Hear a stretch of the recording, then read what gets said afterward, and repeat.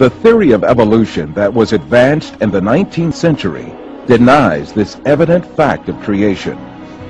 This theory holds that the species on Earth were not created by God, but came into being as a result of processes governed entirely by chance. The founder of this theory was an amateur naturalist named Charles Darwin. Darwin expounded this theory in his book, The Origin of Species, which was published in 1859. Darwin's book was an instant success, but its popularity was due more to the ideological implications of the book rather than its scientific worth. Darwin's ideas provided considerable support for the materialistic philosophy which denied the existence of God.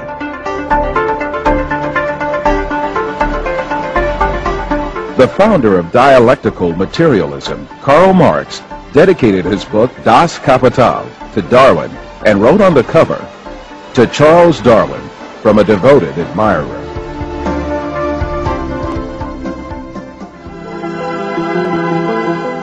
Darwin's theory argued that all species descended from a common ancestor by means of little cumulative changes in long periods of time. Darwin could advance no sound evidence to prove this claim. Indeed, he was himself aware of the great many facts that invalidated his theory. He admitted these in his book in a chapter entitled Difficulties on Theory. Darwin's hope was that these difficulties would be overcome by new scientific discoveries. But in fact, advances in science would refute Darwin's claims one by one.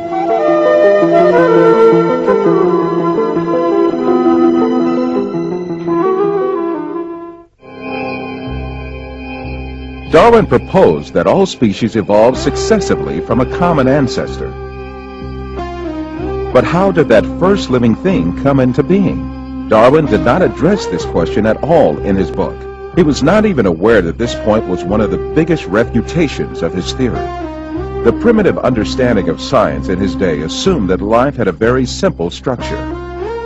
According to a theory called spontaneous generation, which was popular since the medieval age, it was believed that living things could easily arise from non-living matter. It was commonly thought that frogs spontaneously arose from mud and bugs from food leftovers. And some curious experiments were designed to prove these theories. A handful of wheat was left on a rag, and mice were expected to arise from the mixture. The maggots on meat were also taken as evidence that life could generate from non-living matter. But later it was understood that such maggots did not form spontaneously, but that they emerged from microscopic larvae deposited on the meat by flies.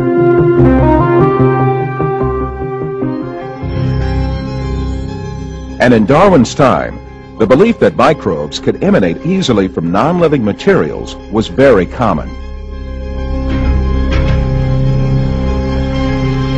But 5 years after the publication of The Origin of Species, the famous French biologist Louis Pasteur scientifically refuted these myths that laid ground for evolution. Pasteur, after lengthy studies and experiments, reached this very important conclusion. Can matter organize itself? No.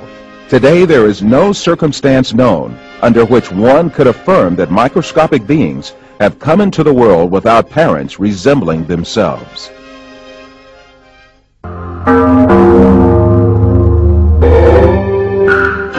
The first evolutionist to take up the issue of the origin of life in the 20th century was the Russian biologist Alexander Oparin. His aim was to explain how the first living cell, the alleged common ancestor of all living beings according to the theory of evolution, could emerge. In the 1930s, Oparin formulated a number of theories to show how the first living cell could arise from inanimate matter by chance. However, his efforts ended in failure, and Oparin himself had to confess. Unfortunately, the origin of the cell remains a question that is actually the murkiest aspect of the whole theory of evolution.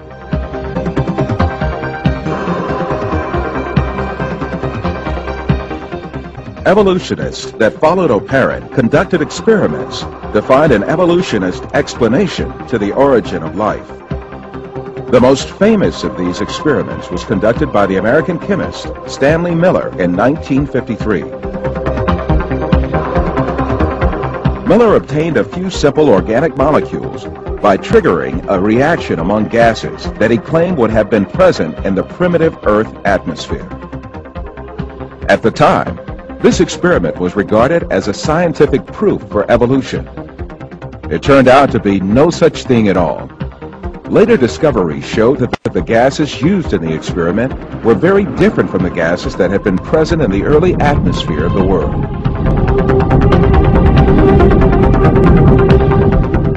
Miller himself eventually admitted to the invalidity of his experiment. Even if Miller's experiment were valid, you're still light years away from making life. It comes down to this. No matter how many molecules you can produce with early Earth conditions, plausible conditions, you're still nowhere near producing a living cell. And here's how I know. If I take a sterile test tube and I put in it a little bit of fluid with just the right salts, just the right balance of acidity and alkalinity, just the right temperature, the perfect solution for a living cell, and I put in it one living cell. This cell is alive. It has everything it needs for life. Now I take a sterile needle and I poke that cell, and all its stuff leaks out into this test tube. You have in this nice little test tube all the molecules you need for a living cell. Not just the pieces of the molecules, but the molecules themselves. And you cannot make a living cell out of them. You can't put Humpty Dumpty back together again. So what makes you think that a few amino acids dissolved in the ocean are going to give you a living cell? It's totally unrealistic. According to Charles Darwin, one of the strongest pieces of evidence favoring his theory of common descent was the remarkable similarity among animal embryos. In the late 1800s, German naturalist Ernst Haeckel produced drawings that seemed to confirm Darwin's claim. Ernst Haeckel was a German biologist and artist, a contemporary of Darwin's, who, among other things, made some famous drawings of vertebrate embryos, fish, humans, salamanders, chicks, turtles, and so on. And in those drawings, Haeckel tried to show that all these different vertebrates look very much the same as early embryos. Their early similarities showed that they came from a common ancestor, and differences arose only later. The problem is that he faked his drawings. The early vertebrate embryos don't really look that similar at all. The problem with Haeckel's drawings wasn't just that they were inaccurate, they were actually false in many cases. But the real damage was done when these drawings entered into biology textbooks decades ago, and they've never really been taken out. But if you go back earlier in development, the different classes of vertebrates look even more different. According to Wells, Haeckel, and many modern textbooks, mislead students not just because of faked drawings, but because they leave out the earliest stages of embryonic development. What students are shown as the first stage of embryonic development is actually the mid-stage. And very few textbooks show those earliest stages, and yet that's the whole point. It's the earliest stages that are supposed to be the most similar, and they're not. Some textbooks actually use photographs of embryos, but they pick only that stage and those classes that happen to look most similar. And they omit the earlier stages, and they omit those classes that don't look similar. So that, to me, is picking the evidence very carefully to support the theory, and that's not good science. Every evolutionist attempt in the 20th century to account for the origin of life has ended in failure. Jeffrey Beta, a professor of geochemistry and a leading advocate of the theory of evolution, confesses this fact in the February 1998 issue of Earth, one of the leading periodicals of evolutionist literature.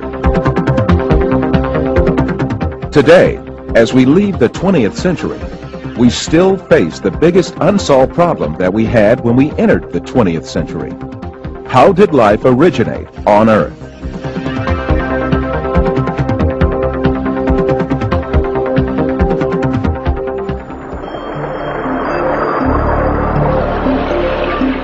The biggest impasse confronting evolution is the incredibly complex structure of the living cell. Every living thing on Earth is made up of cells about 1/100th of a millimeter in size. Some living things are made up of a single cell. Yet even these single-cell organisms are remarkably complex in their composition.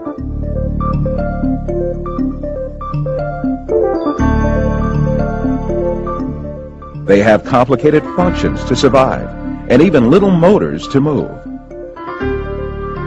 In Darwin's time, this complex structure of the cell was unknown. With the primitive microscopes of those days, cells appeared to be little more than featureless stains.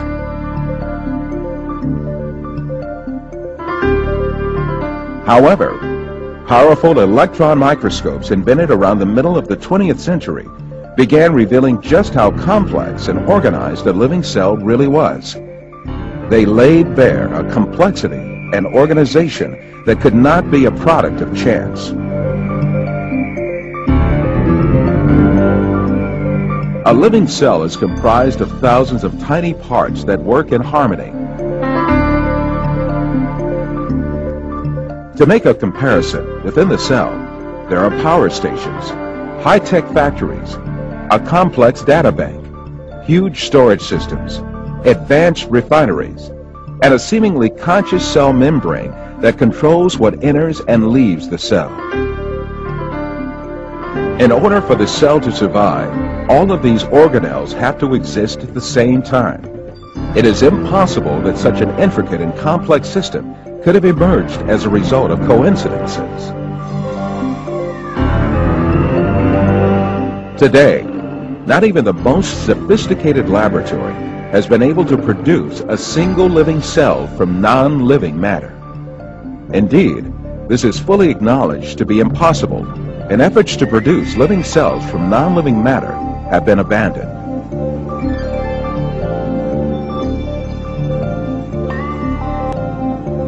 But the theory of evolution claims that this system, which man with all his intelligence, knowledge, and technology cannot succeed in reproducing, came into existence by chance. Sir Fred Hoyle, a prominent English mathematician and astronomer, explains the impossibility of this with an example. The chance that higher life forms might have emerged by chance is comparable with the chance that a tornado sweeping through a junkyard might assemble a Boeing 747 from the materials therein.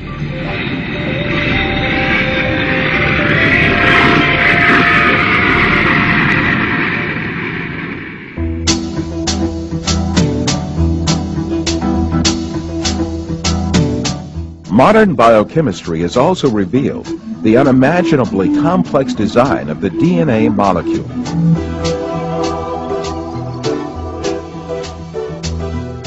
The structure of the DNA molecule was discovered by two scientists, James Watson and Francis Crick, in 1955. Their discovery demonstrated that life was much more complex than anyone had previously envisioned. Himself a confirmed evolutionist, Francis Crick, who received a Nobel Prize for this discovery, came to confess that a structure like DNA could never have emerged by chance.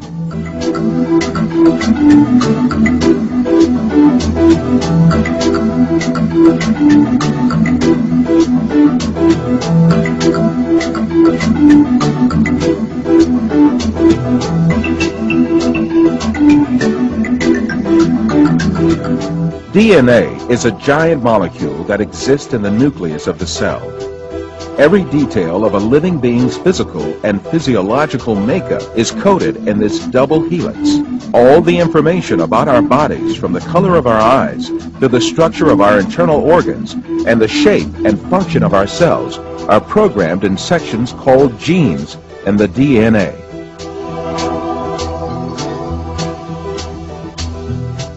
The DNA code is made up of the sequence of 4 different bases. If we think of each one of these bases as a letter, DNA can be likened to a databank made up of an alphabet of 4 letters. All the information about a living thing is stored in this databank. If we attempt to write down the information in the DNA, this would take up approximately 1,000,000 pages.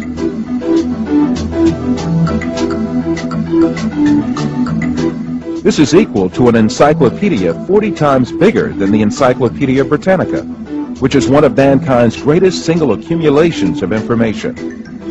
But this incredible information is stored in the tiny nucleus of our cells, measuring about 1,000th of a millimeter in size.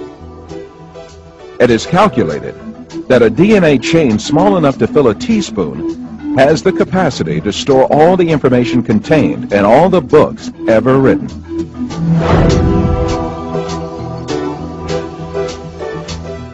Of course, such an amazing structure could never have been formed by chance. The theory of evolution, which sees life as the result of mere coincidences and haphazard happenings, is helpless to explain anything in the face of the incredible complexity of DNA.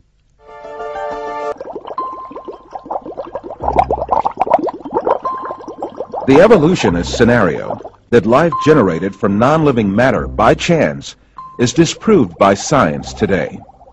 In addition, there is no mechanism in nature to carry out the alleged process called evolution. There is no natural mechanism whereby a single cell can be transformed into a more complex living creature and then go on and become the ancestor of millions of different living species. Darwin proposed a single concept as his evolutionary mechanism: natural selection. The title of his book clearly reveals the importance he gave in this mechanism: the origin of species by means of natural selection.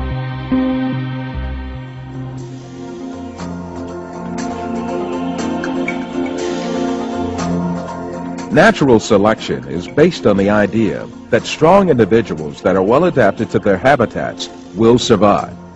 For example, in a herd of deer threatened by predators, the ones that can run faster will survive.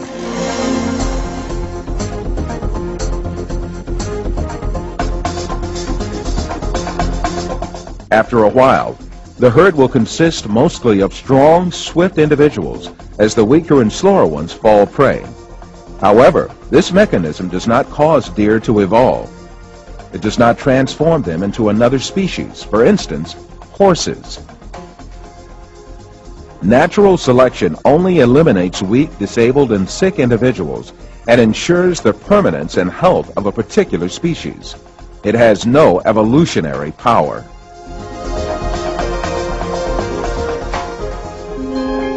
Darwin was also aware of this problem. This is why he confessed in The Origin of Species that natural selection can do nothing until favorable variations chance to occur. About the emergence of favorable traits, Darwin was deeply influenced by one of his contemporaries, the French biologist Lamarck. Lamarck thought that living things pass their acquired traits to future generations.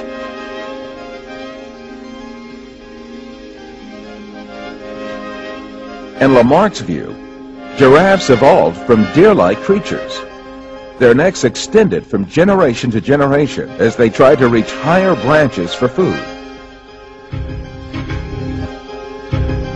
Lamarck also believed that if the arms of the members of a family were cut off for generations, the babies would start to be born armless after a while.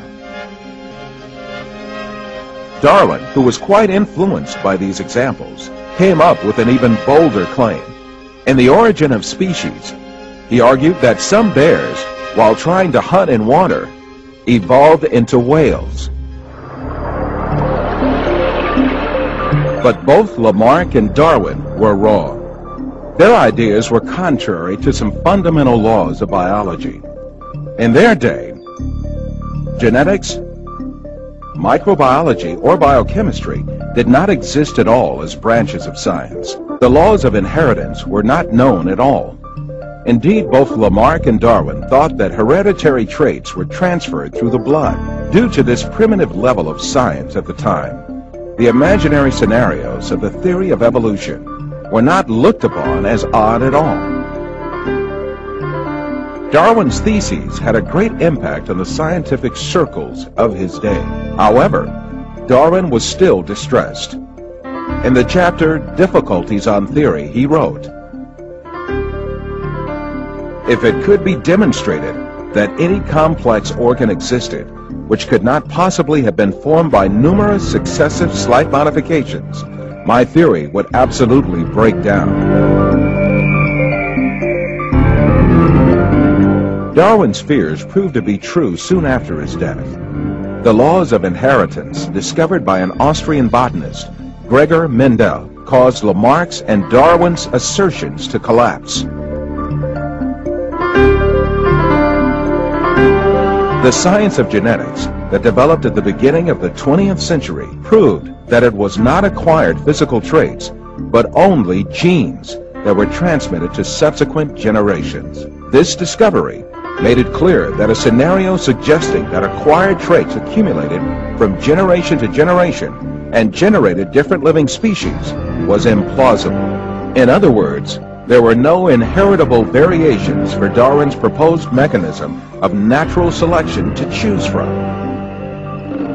Subsequently, the theory of evolution as advanced by Darwin has been collapsed early in the 20th century.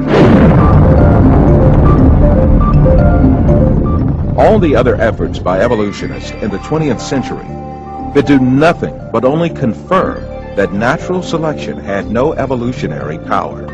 A famous evolutionist, the English paleontologist Colin Patterson, admitted this when he said, "No one has ever produced a species by mechanisms of natural selection. No one has ever got near it, and most of the current argument in neo-Darwinism is about this question."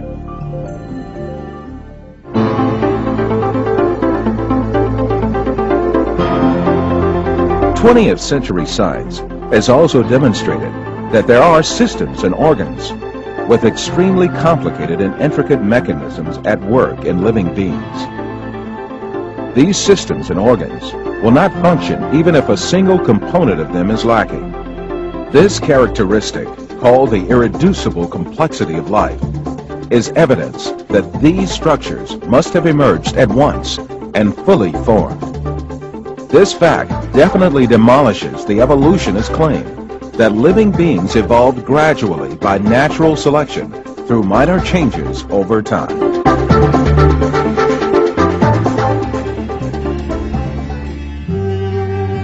When it was clear that the mechanism of natural selection proposed by Darwin had no evolutionary power, evolutionists had to make a fundamental change in the theory. In addition to the concept of natural selection, they added a second mechanism called mutation. Mutations are alterations or distortions that take place in the DNA of living beings, mostly as a result of external effects such as radiation or chemical action. The theory of evolution now holds that living things are differentiated from one another and develop as a result of mutations. This cannot be true, for mutations only damage the information in the DNA and give only harm to a living being.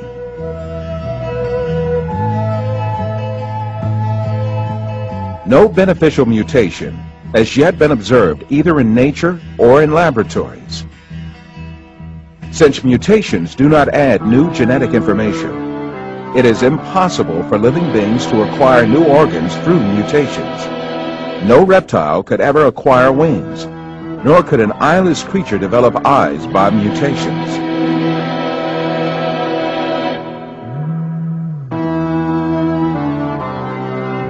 For decades, evolutionists subjected different living beings to the effects of radiation and chemicals in an attempt to obtain favorable mutations. What they always ended up with were disabled, deficient, or barren creatures. Countless experiments carried out on fruit flies have shown that the effects of mutations are not beneficial, but rather destructive.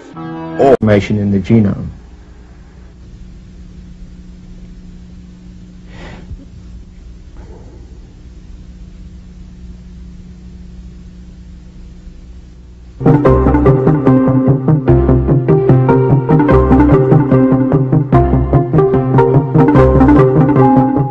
truth is very evident. Life has such a complex design that can never come about by chance.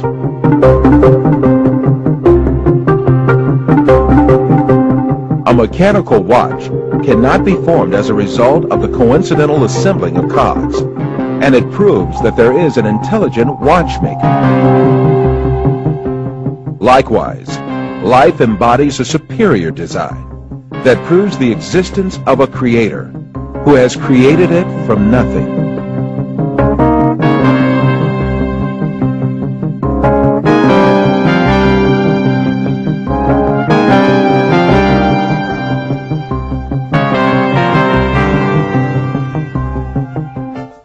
The whole universe is the outcome of a flawless creation.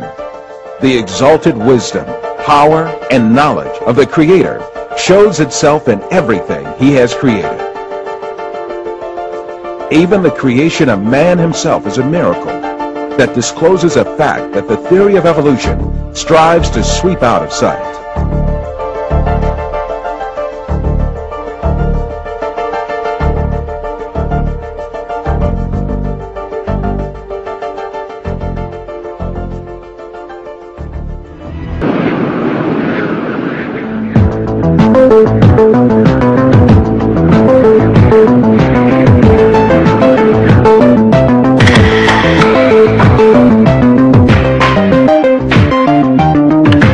In the 20th century, the theory of evolution was refuted not only by molecular biology, but also by paleontology, that is, fossil science. No fossil remains supporting evolution have ever been unearthed in excavations conducted in every corner of the world.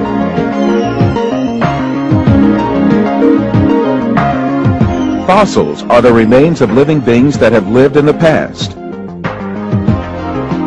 The skeletal structures of living beings whose bodies are rapidly insulated from air can survive intact. These remains give us information about the history of life on Earth. Thus, it is the fossil record that provides scientific answers to the question of the origin of living beings. The theory of evolution claims that all living things descend from a common ancestor. According to the theory, the origination of such diverse living beings took place through minor and successive variations over a very long period of time. The theory argues that first, the unicellular living beings were formed, which then in hundreds of millions of years turned into marine invertebrates and fish, respectively. These fish later had supposedly emerged onto land and turned into reptiles. The story goes further and says that birds and mammals evolved from reptiles. For this claim to be true, there ought to have been numerous intermediary species, linking one living species to another. For instance, if reptiles truly had evolved into birds, then countless half-bird, half-reptile creatures ought to have lived at one time or another. And these intermediary creatures ought to have incomplete, half-developed organs.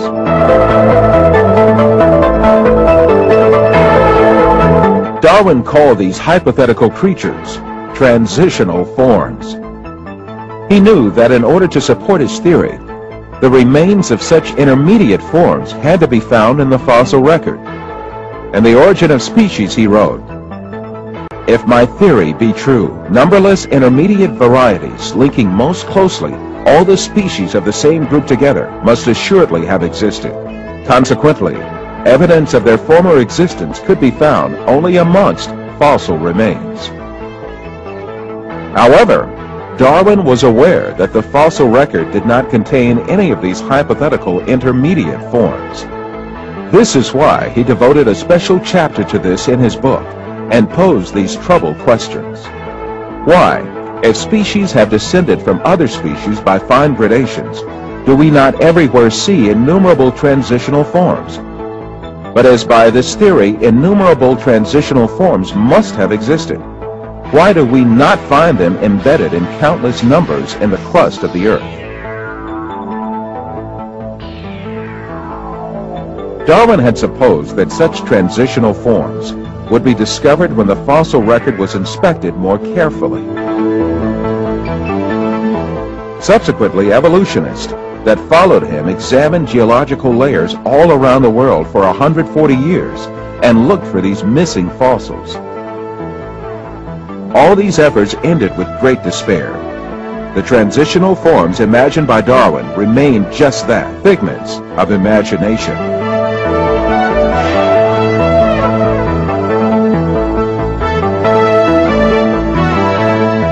English paleontologist Derek Ager admits this fact, though he is an evolutionist. The point emerges that if we examine the fossil record in detail, whether at the level of orders or of species, we find over and over again not gradual evolution, but the sudden explosion of one group at the expense of another.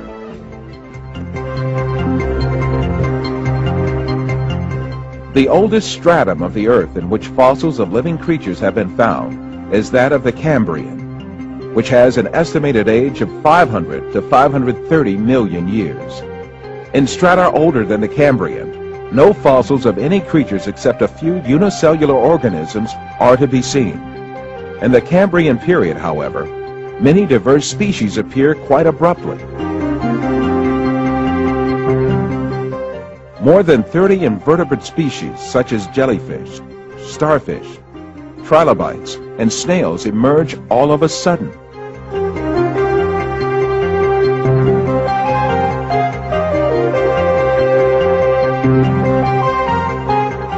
These living beings have complex body systems, such as the circulatory system, and also very complex organs. For instance, the eye of the trilobite is made of hundreds of honeycomb-like cells, each having a double lens system. It is a wonder of design. This is the first eye that appeared on the Earth, and it definitely refutes the Darwinist claim that life evolved from the very primitive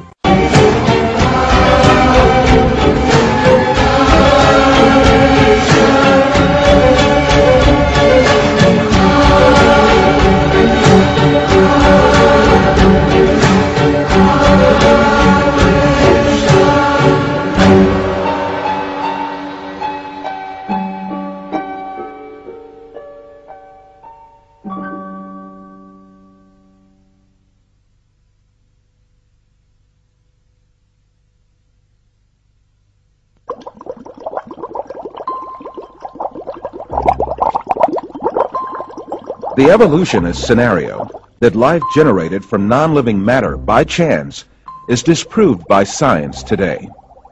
In addition, there is no mechanism in nature to carry out the alleged process called evolution. There is no natural mechanism whereby a single cell can be transformed into a more complex living creature and then go on and become the ancestor of millions of different living species.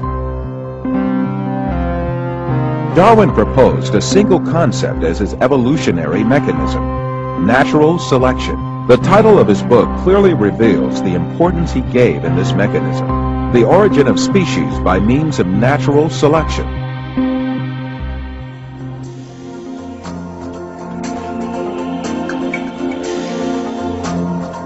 Natural selection is based on the idea that strong individuals that are well adapted to their habitats will survive.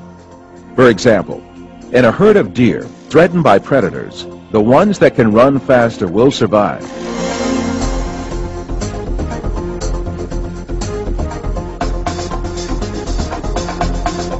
After a while, the herd will consist mostly of strong, swift individuals as the weaker and slower ones fall prey. However, this mechanism does not cause deer to evolve. It does not transform them into another species, for instance, horses. Natural selection only eliminates weak, disabled, and sick individuals and ensures the permanence and health of a particular species. It has no evolutionary power.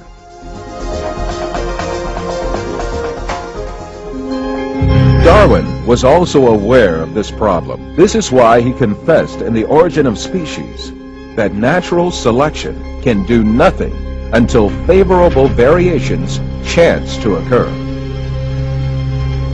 About the emergence of favorable traits, Darwin was deeply influenced by one of his contemporaries, the French biologist Lamarck. Lamarck thought that living things pass their acquired traits to future generations.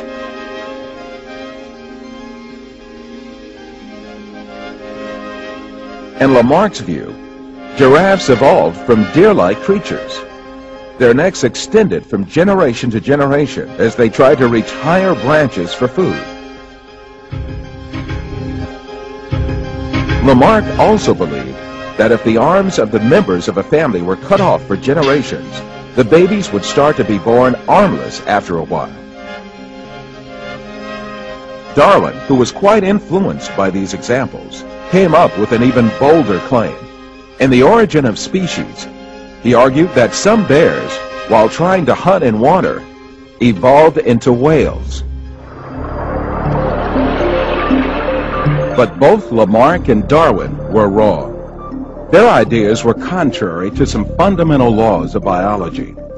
In their day, genetics, microbiology, or biochemistry did not exist at all as branches of science. The laws of inheritance were not known at all. Indeed, both Lamarck and Darwin thought that hereditary traits were transferred through the blood. Due to this primitive level of science at the time, the imaginary scenarios of the theory of evolution were not looked upon as odd at all. Darwin's theses had a great impact on the scientific circles of his day. However, Darwin was still distressed. In the chapter Difficulties on Theory, he wrote, "If it could be demonstrated that any complex organ existed which could not possibly have been formed by numerous successive slight modifications, my theory would absolutely break down." Darwin's fears proved to be true soon after his death. The laws of inheritance, discovered by an Austrian botanist, Gregor Mendel, caused Lamarck's and Darwin's assertions to collapse. The science of genetics that developed at the beginning of the 20th century proved that it was not acquired physical traits, but only genes that were transmitted to subsequent generations. This discovery made it clear that a scenario suggesting that acquired traits accumulated from generation to generation and generated different living species was implausible. In other words, there were no inheritable variations for Darwin's proposed mechanism of natural selection to choose from. Subsequently, the theory of evolution as advanced by Darwin has been collapsed early in the 20th century. All the other efforts by evolutionists in the 20th century could do nothing but only confirm that natural selection had no evolutionary power. A famous evolutionist, the English paleontologist Colin Patterson, admitted this when he said, "No one has ever produced a species by mechanisms of natural selection. No one has ever got near it, and most of the current argument in neo-Darwinism is about this question."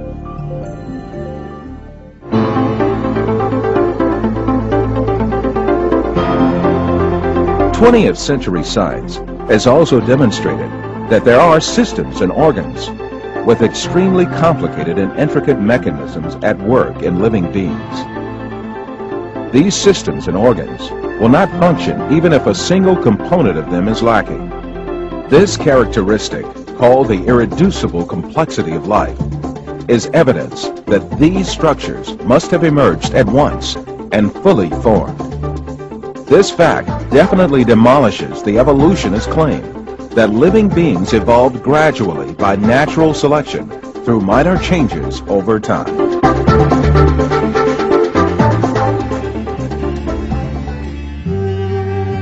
When it was clear that the mechanism of natural selection proposed by Darwin had no evolutionary power, evolutionists had to make a fundamental change in the theory. In addition to the concept of natural selection, they added a second mechanism called mutation. Mutations are alterations or distortions that take place in the DNA of living beings. mostly as a result of external effects, such as radiation or chemical action. The theory of evolution now holds that living things are differentiated from one another and develop as a result of mutations. This cannot be true, for mutations only damage the information in the DNA and give only harm to a living being.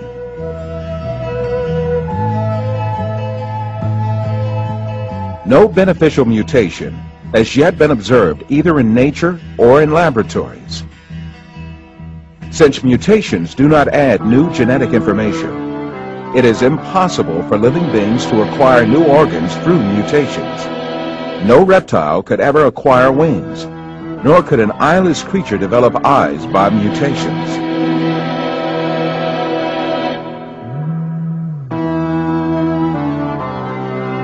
For decades, evolution has subjected different living beings to the effects of radiation and chemicals in an attempt to obtain favorable mutations. What they always ended up with were disabled, deficient, or barren creatures. Countless experiments carried out on fruit flies have shown that the effects of mutations are not beneficial, but rather destructive or fatal. Mutations disrupt the perfect DNA code of a living thing and turn it into a freak of nature.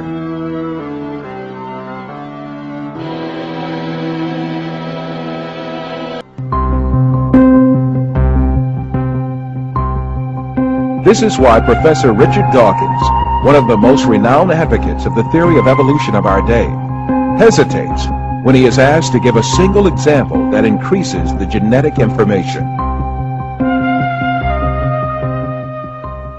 Professor Dawkins, can you give an example of a genetic mutation or an evolutionary process which can be seen to increase the information in the genome?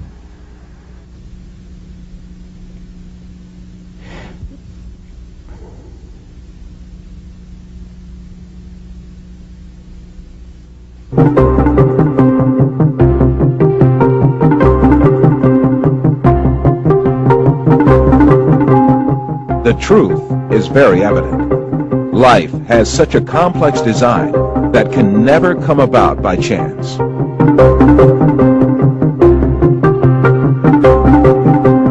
A mechanical watch cannot be formed as a result of the coincidental assembling of cogs, and it proves that there is an intelligent watchmaker.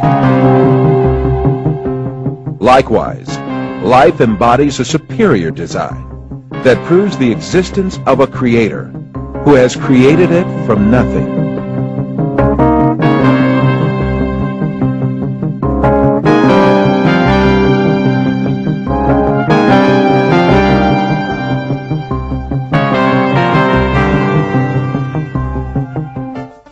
The whole universe is the outcome of a flawless creation. The exalted wisdom, power, and knowledge of the Creator shows itself in everything He has created. Even the creation of man himself is a miracle that discloses a fact that the theory of evolution strives to sweep out of sight.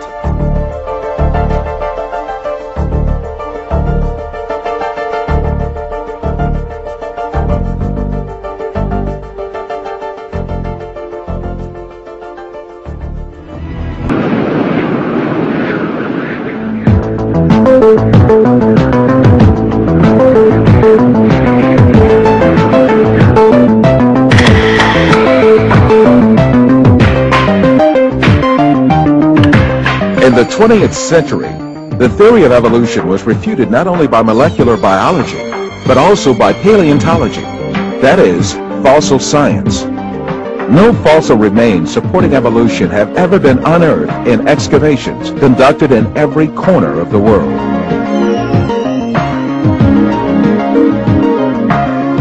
Fossils are the remains of living beings that have lived in the past. The skeletal structures of living beings whose bodies are rapidly insulated from air can survive intact. These remains give us information about the history of life on Earth. Thus, it is the fossil record that provides scientific answers to the question of the origin of living beings. The theory of evolution claims that all living things descend from a common ancestor. According to the theory, the origination of such diverse living beings took place through minor and successive variations over a very long period of time. The theory argues that first, the unicellular living beings were formed, which then in hundreds of millions of years turned into marine invertebrates and fish, respectively. These fish later had supposedly emerged onto land and turned into reptiles. The story goes further and says that birds and mammals evolved from reptiles. For this claim to be true, there ought to have been numerous intermediary species, linking one living species to another. For instance, if reptiles truly had evolved into birds, then countless half-bird, half-reptile creatures ought to have lived at one time or another.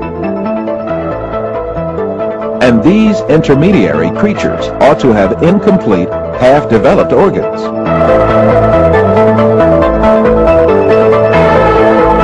Darwin called these hypothetical creatures transitional forms.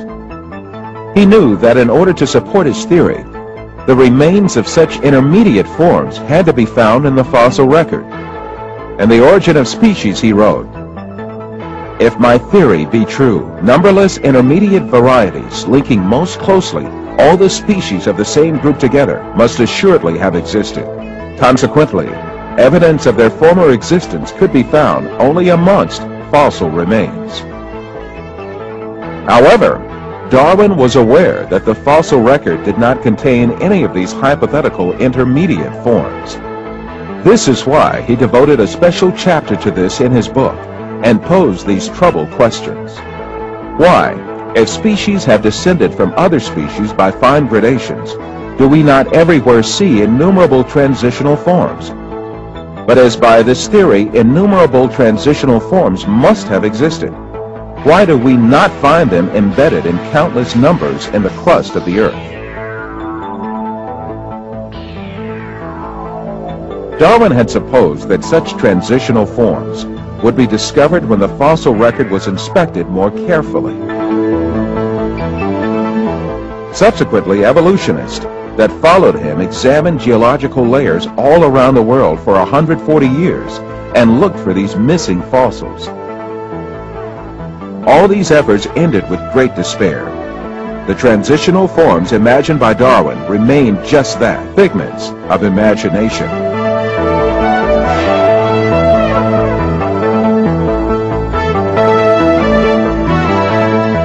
English paleontologist Derek Ager admits this fact, though he is an evolutionist.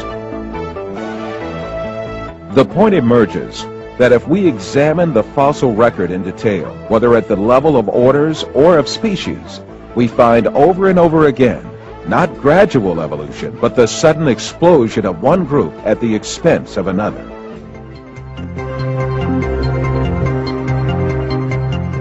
The oldest stratum of the earth in which fossils of living creatures have been found is that of the Cambrian, which has an estimated age of 500 to 530 million years.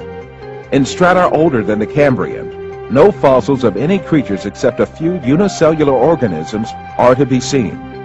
In the Cambrian period, however, many diverse species appear quite abruptly.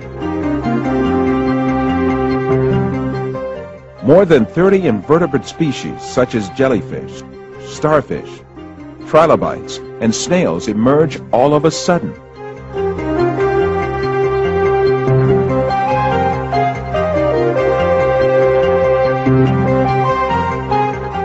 These living beings have complex body systems, such as the circulatory system, and also very complex organs. For instance, the eye of the trilobite is made of hundreds of honeycomb-like cells, each having a double lens system. It is a wonder of design. This is the first eye that appeared on the earth, and it definitely refutes the Darwinist claim that life evolved from the very primitive towards the complex.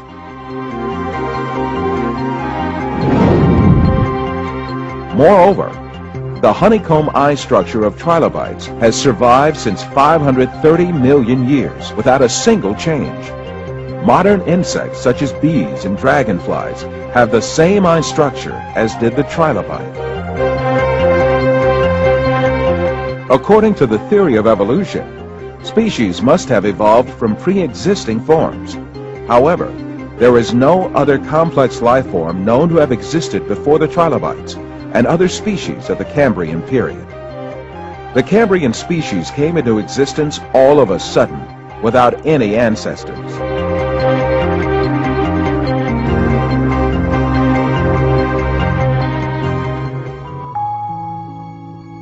A well-known advocate of the theory of evolution, the English zoologist Richard Dawkins, makes the following confession on the subject.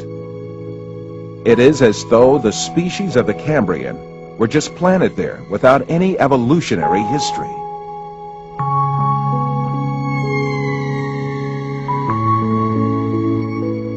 This situation refutes the theory of evolution for sure, because Darwin wrote in The Origin of Species,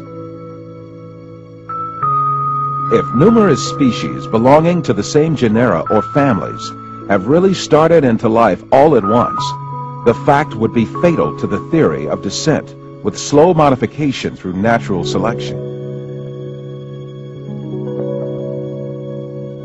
This fatal stroke that frightened Darwin comes from the Cambrian period, right at the outset of the fossil record.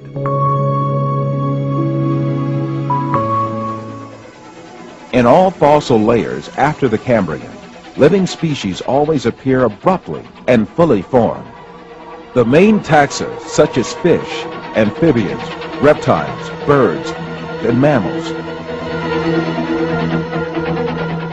and the hundreds of thousands of different species within them, all appeared suddenly in distinct structures.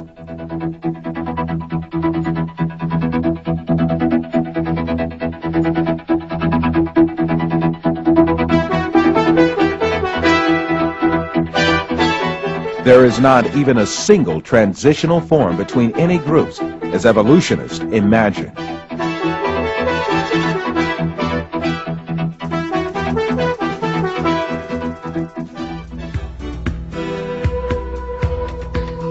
This fact is the clear evidence that all basic kinds were created separately by God. Evolutionist paleontologist Mark Zanecki confesses this fact as follows.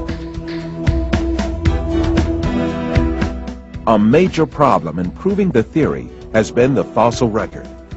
This record has never revealed traces of Darwin's hypothetical intermediate variants. Instead, species appear and disappear abruptly, and this anomaly has fueled the creationist argument that each species was created by God.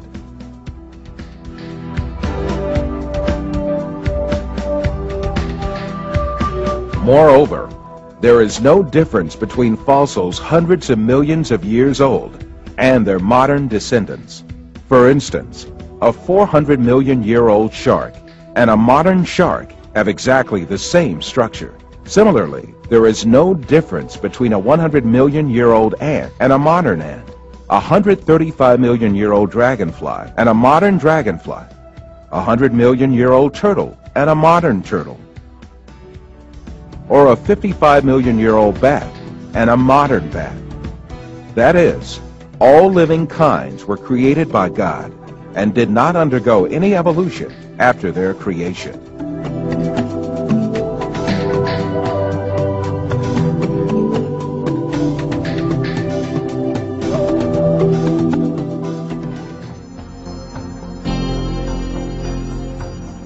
On the other hand, there have been a few fossils that were touted as transitional forms by evolutionists, but later turned out to be nothing of the sort. One of the most important of these alleged transitional forms was the fossil of a fish called the coelacanth. For years, evolutionists claimed that this creature, which was only known in the fossil record, had characteristics similar to those of land-dwelling animals. It had, they argued, primitive legs and a primitive lung.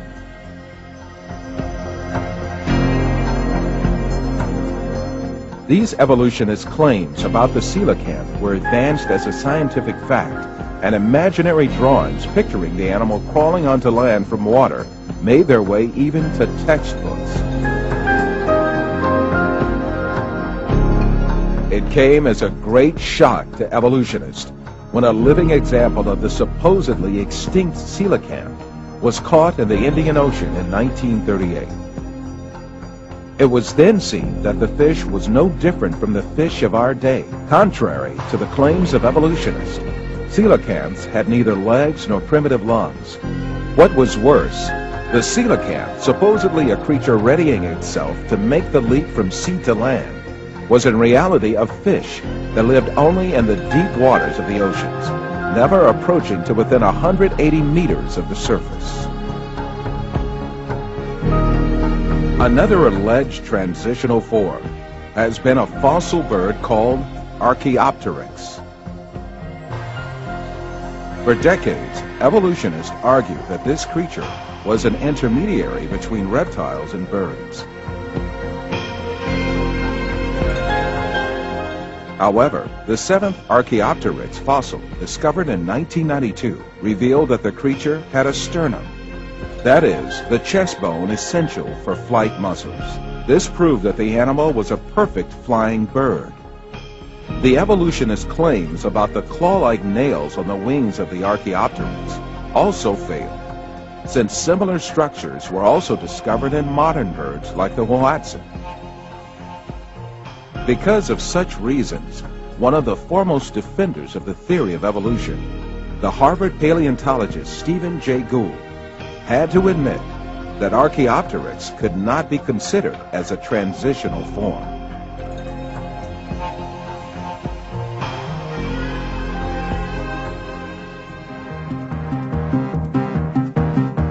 When we examine the structures of different animal groups, we can see that it is impossible for an evolutionary process to have occurred between them. For instance, it is impossible for fish that have their respiratory systems, excretory systems, muscle structures, and metabolisms completely designed to live in water to have transformed into land-dwelling animals by stepping out of the water. Living groups on land are also all very different from one another. Evolutionists claim that birds evolved from reptiles by random mutations. However, reptiles are cold-blooded, whereas birds are warm-blooded. The bodies of birds are covered with complexly structured feathers, whereas the bodies of reptiles are covered with scales that bear no similarity to feathers. Birds have a lung system that is unlike that of any other land-dwelling animal. The aerodynamic properties of the bird wings cannot be explained by evolution at all. It is impossible for wings to have gradually developed, as evolutionists claim, because a half-developed wing is not an advantage, but a fatal disadvantage. Evolutionists also claim that some reptiles transformed into mammals. However, these two living groups are also very distinct from each other. Reptiles lay eggs, while mammals give birth to their offspring. As opposed to the scales of reptiles, the bodies of mammals are covered with fur. The lactation mechanism is peculiar to mammals, and evolutionists can never explain its origin.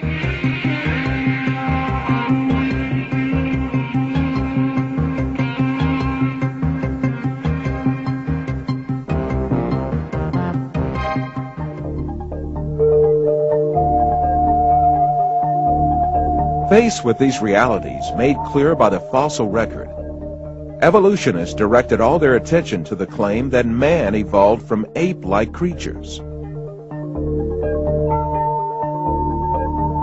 6,500 different ape species have lived so far, and the majority of them are extinct. The skulls of these extinct apes, both big and small, constituted a great resource for evolutionists on which to exercise their imaginations freely. arranging the skulls of these extinct ape species from the smallest to the biggest, and adding some skulls of vanished human races to this series. Evolutionists concocted the scenario of human evolution.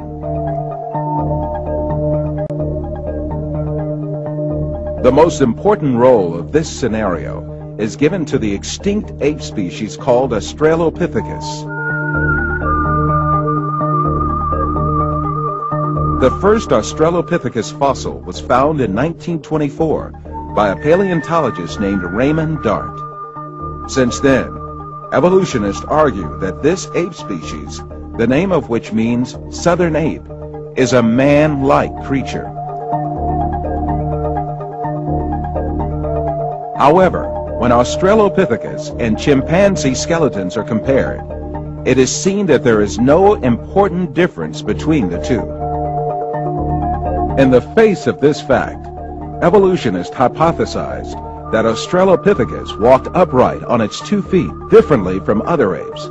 However, two world-renowned anatomists, Lord Solly Zuckerman and Professor Charles Oxnard, refuted this allegation. Simply put, Australopithecus, advanced as the ancestor of man by evolutionists, is merely an extinct ape species.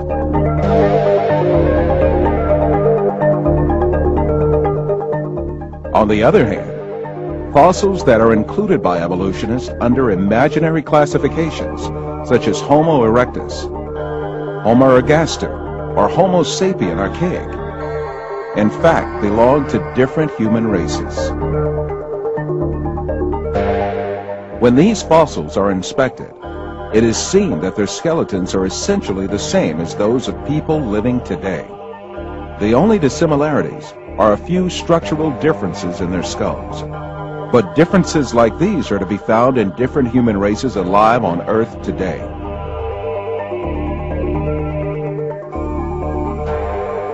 The famous evolutionist paleontologist Richard Leakey admits that the difference between the skulls classified as Homo erectus and those of modern men is only racial. These differences are probably no more pronounced than we see today between the separate geographical races of modern humans.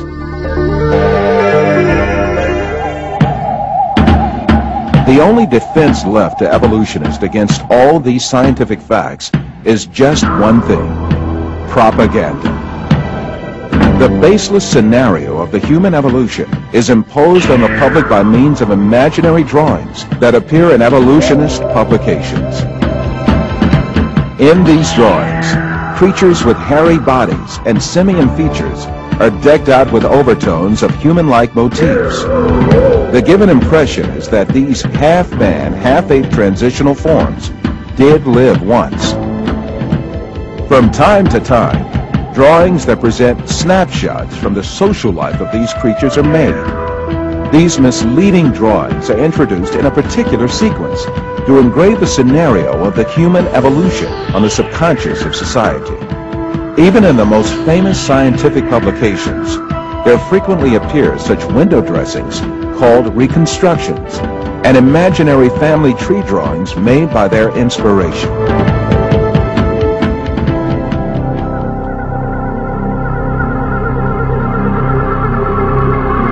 The imaginative power of evolutionists is not limited to fictional drawings and models. They go even further and shoot movies in which imaginary half-man, half-ape creatures act.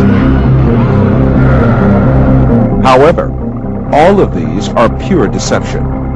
The only evidence at hand is generally nothing more than a few skull fragments or a tibia.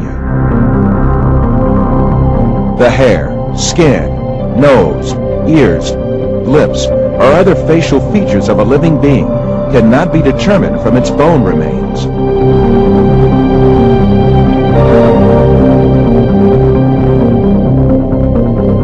Evolutionists shape these soft tissues, which leave no trace in the fossil, to suit the purposes of their theory, and produce imaginary reconstructions in their workshops.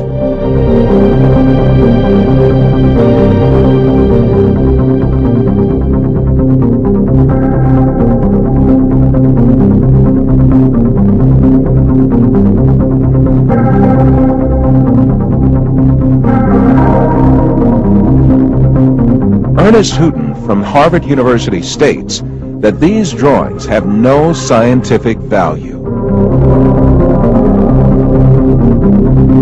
You can, with equal facility, model on a Neanderthaloid skull the features of a chimpanzee or the lineaments of a philosopher. These alleged restorations of ancient types of man have very little, if any, scientific value and are likely only to mislead the public. Evolutionists go so far in this subject that they can even invent very different faces for the same skull. The three entirely different reconstructions made for the fossil called Zinjanthropus is a famous example showing how persistent evolutionists are in producing these false masks. Evolutionists engage not only in drawing and modeling tricks, sometimes they commit deliberate forgeries. The most famous of these frauds is the Piltdown fossil, introduced in England in 1912 by an evolutionist named Charles Dawson. This fossil was presented as the most important transitional form between ape and man and was displayed in museums for more than 30 years. Experts who re-examined the fossil in 1949 discovered that it was a forgery that had been produced by attaching an orangutan's jaw to a human skull.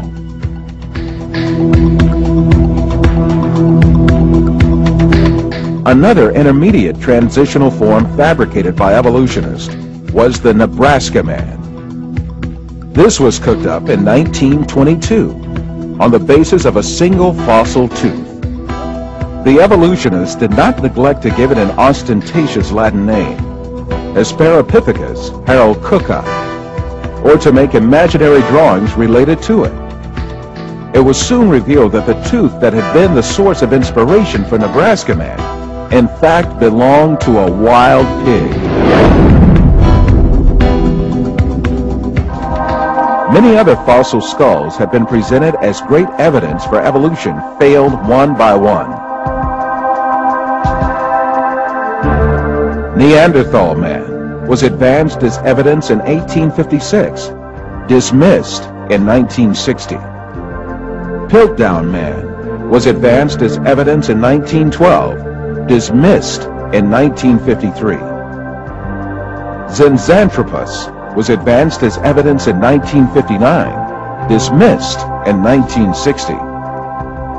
Ramapithecus was advanced as evidence in 1964, dismissed in 1979.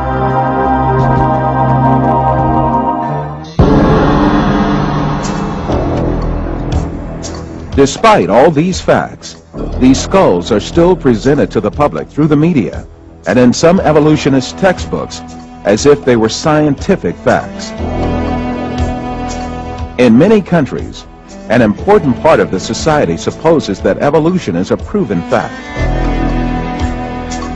A great deal of this so-called evidence of evolution, much of which has been dismissed by evolutionists themselves, is still presented to school children in their textbooks, where they are depicted as the ancestors of man.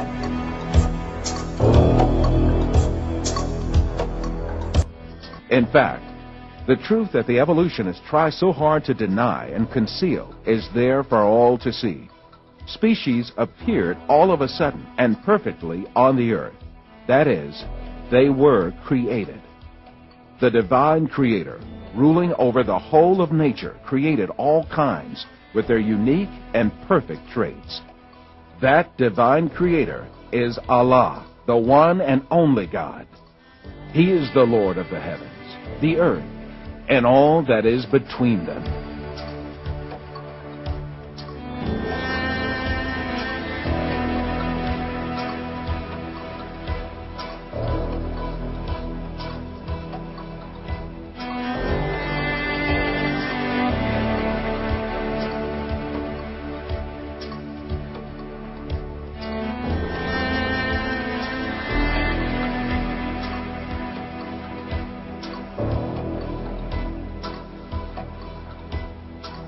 The whole universe is the outcome of a flawless creation.